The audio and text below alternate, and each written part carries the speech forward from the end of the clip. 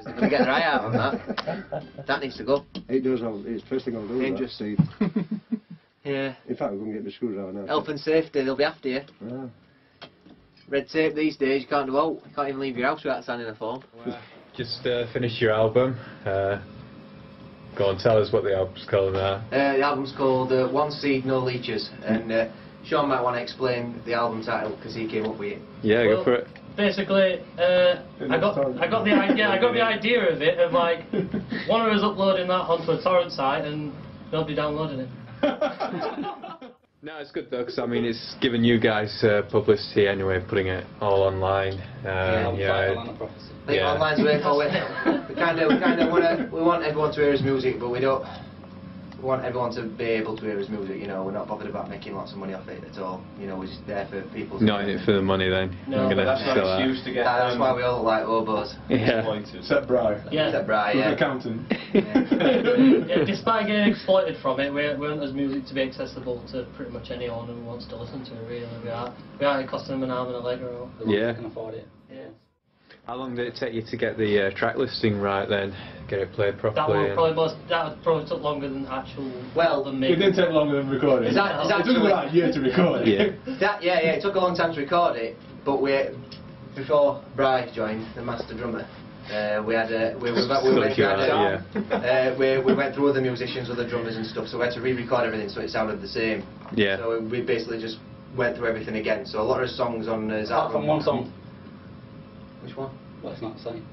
Yeah, it's an Easter egg album, that. Yeah. Well, you've played around with some of the tracks as well, haven't you? So done remixes. Put effects on them and stuff. Yeah. And it just made them sound better, basically. There's actually 3 that got rejected from album. There's 3 songs. Yeah. Polished by the No Money, You Know It All, and White Noise. See, I would have said You Know It All. Should have been probably. Well, we've got plans for You Know It All. Alright, yeah. It's going to be possibly a future EP. It's going to be a dance hit. Yeah. Soon enough. Yeah, we were thinking about dancing it up, weren't we? Having a bit of a groove to it. Everybody else dances it. You can listen, however, you can listen to the original version on SoundCloud, so if you want to listen to that, you can do and see what you think for yourself. Yeah, that'd be good, yeah. So, I mean, how do you feel about like response to the album then, since it's come out then? Like, from everyone? Well, we've had one review from it, and we've been compared to Babylon Zoo. I mean, yeah, you've been compared to some other bands, probably not who you guys would associate yourselves with. Aztec Camera, they're another one. Yeah. I mean, I don't even know they are. No.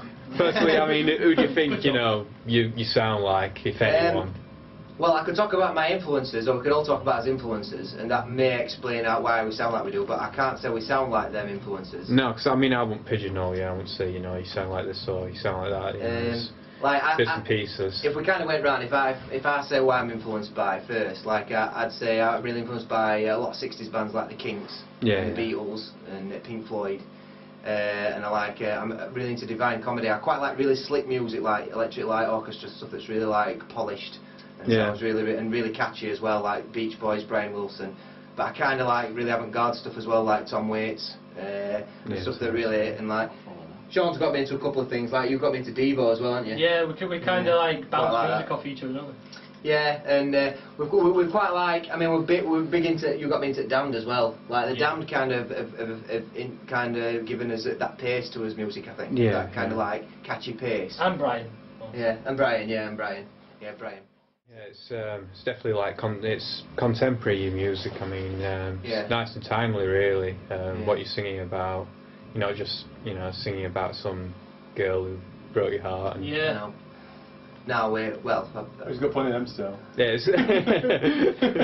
it's reflective anyway, what's going on and your surroundings. We find that area is pretty much covered.